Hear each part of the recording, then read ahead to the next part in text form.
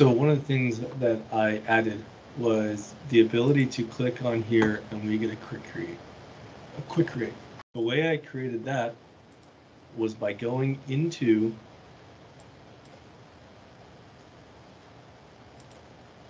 our app and actually our table.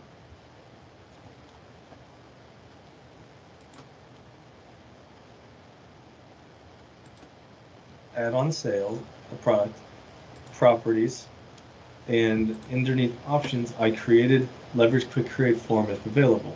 Once you save that, when you click on forms here, you now have the ability to create a quick create.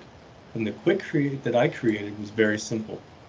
It was just 2 fields, product and quantity/hours, or hour/quantity.